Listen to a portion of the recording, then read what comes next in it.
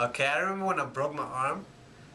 We were like inventing new games, right? And then we were test driving because we had to test drive the new games to see what worked or not. And then, so I recently had broken my arm, and I had to demo to the kids how to play it. But I had a broken arm, and it was my good arm.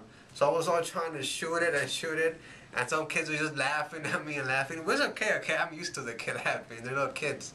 And then I think it was Jarvis went to the went and helped me out, and he was like acting like he had a broken arm too.